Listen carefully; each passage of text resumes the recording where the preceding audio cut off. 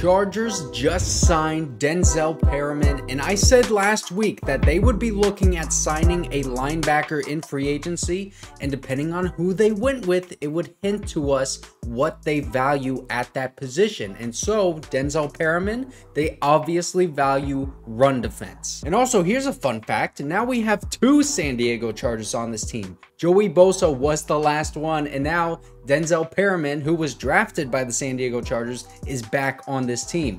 Plus, we still have two San Diego Chargers that are coaches. We have Nick Hardwick, and we also have Jim Harbaugh. But today, I am going to go into detail about how good this signing is, an update on Mike Williams and his free agency, and also how the Chargers free agency has played out thus far and what that means for the draft. So, make sure to like and subscribe if you do enjoy this content, bro. It helps me out so much. And now, let's start off with this Denzel Perryman signing, because I said he was good at run defense. I wasn't kidding. 17th best run defending linebacker in the NFL this past season. But not only that, he had 25 pass rushing reps this past season, and he had 8 pressures on those 25 reps. That means that when he was given the opportunity to rush the passer this past season, he was basically 33% likely to get a pressure on the quarterback. That's a really good rate. And at 31 years old, man, he has shown that he can still play in this league. I mean, just this past season,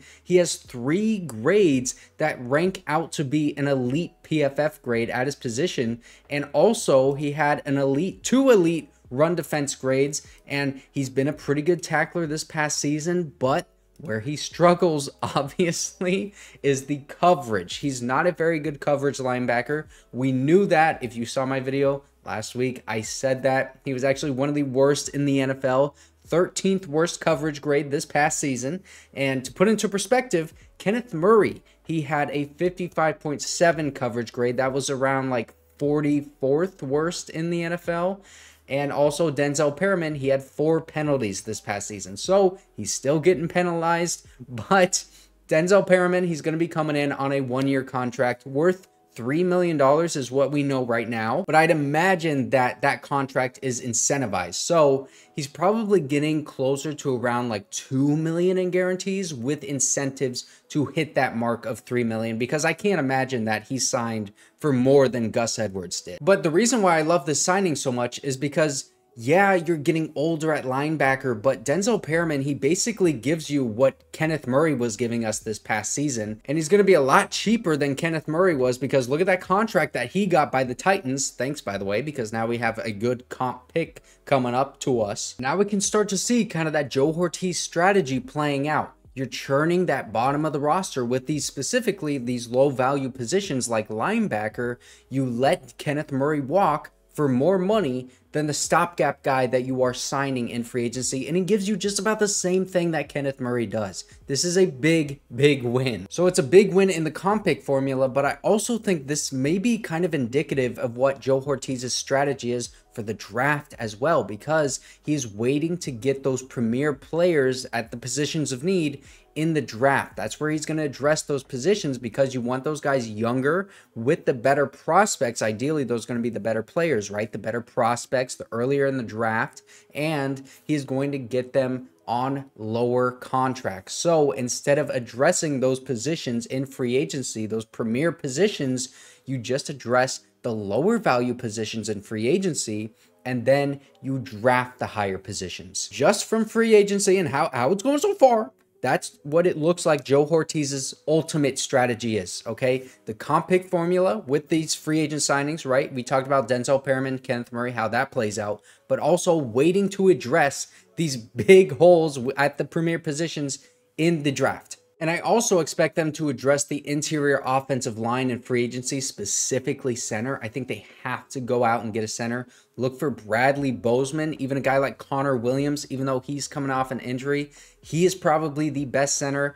I've already told you about Bradley Bozeman. He was really bad in pass protection last year, had the most sacks allowed by an offensive lineman, but he's got the connection to Joe Hortiz, and it's just kind of a stopgap guy. And like I said, they're probably going to address that position in free agency, but then also address it in the draft. And they're probably going to get a long-term starter at center in the draft while also just kind of filling that position with depth in free agency. Because interior offensive line, just until this offseason, really, it's not been one of those premier positions, and it's kind of becoming that because we've seen all of these interior offensive linemen, both centers and guards, they're getting really big money. So I do expect the Chargers to still address that position in the free agent market, but they're not going to be guys that are going to be coming in and starting and playing significant playing time, because I think, you know, look at the tight ends. They're going to get significant playing time because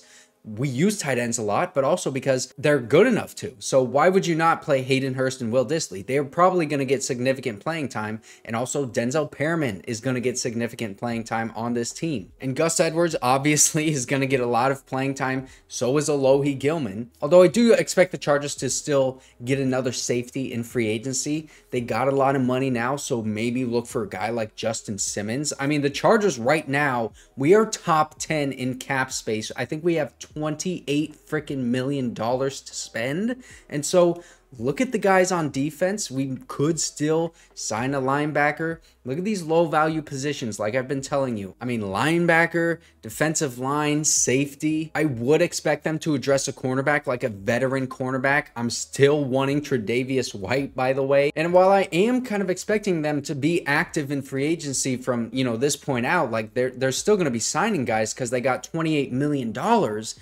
I don't know how much of that they're actually going to spend in this free agency, because they also have $51 million in dead cap, which is second most in the NFL. A lot of that is because of those big four names like Khalil Mack, Joey Bosa, Mike Williams, and Keenan Allen. Still got a lot of dead cap there, but also because JC Jackson. He is a big part of that dead cap. So it's just crazy to me. I mean, we still have $28 million left to spend, even though we have 51 that is just, you know, dead, nothing. It's going to be really interesting to see if they do address wide receiver in free agency, just because that position is like so barren right now. Really only have Josh Palmer and Quentin Johnston. Neither of those guys are going to be wide receiver one on this team next year. So do they want to bring back Mike Williams? Because he could probably come in on like a $7 million contract. I mean, please, Mike, come for $7 million. That pause, but he is being interviewed right now for the Steelers, the Jets, and the Panthers. He's going to have visits with all of those teams. I don't know if the Steelers would really go for him because, you know, that skill set is a bit redundant in that offense because they have George Pickens. He's basically like a younger version of Mike Williams. I mean, at least he gives you what Mike Williams gives you. So unless you want two of those guys on the outside, I don't really see that as a fit. The Jets is a much better fit. And then the Panthers, he'd be like a security blanket for Bryce Young. But does Mike Williams want to go to a team like that? I don't know. If he wants to go to a contender, maybe he would pick the Jets. But if he wants to come back to the Chargers, I would love to have Mike Williams back if the price is right. I mean, I'm not trying to get into a bidding war with a team like the Jets or the Panthers for Mike Williams, but that skill set that he has, he's one of the best jump ball receivers in the league, hopefully, if he's, you know, coming back from injury healthy. But also, he's really good in the intermediate part of the field as well. I mean, let's not forget that. He's not just a jump ball receiver. But the more I think about it, man, I just don't think that this team is going to want to bring back Mike Williams because it is a premier position. They don't want to address that position in free agency with these older veteran players, especially one coming off an injury, and they want to get younger with premier talent. They're going to do that in the draft. But if you do want to get a free agent wide receiver, it's not going to stop you from drafting this position highly still, because, you know, we do need a lot of talent in this wide receiver room. I think look for more of a guy like Tyler Boyd. He's going to be getting the same amount of money-ish that Mike Williams is going to get. He's younger, and he gives you more of what Keenan Allen would give you. He replicates that style of play rather than a Mike Williams kind of play. Whether Mike Williams comes back or we sign Tyler Boyd in free agency, it's not going to stop me from drafting a wide receiver. Just like taking these two tight ends in free agency would not stop me from drafting a tight end. So as of right now, this is what it's looking like. I think it's wide receiver drafted highly, offensive line drafted highly, and cornerback drafted highly. And then later on in like day 3 of the draft, it's going to be more of the linebackers, more of tight ends, safeties even. I think a lot of defensive backs get drafted by the Ravens because they go for best player available a lot. I mean, the Ravens were one of those teams that they legitimately did draft the best player available. I mean, just look at Kyle Hamilton. But it just really is feeling like right now, based on how they've gone in free agency, that the draft strategy is to draft those premier positions high. That's just what I think based off how they have approached free agency thus far. Let me know what you guys think. Thank you guys so much for watching. And if you didn't see my video yesterday, you can click right here. I talked all about a possible Vikings trade and how we could get Marvin Harrison Jr.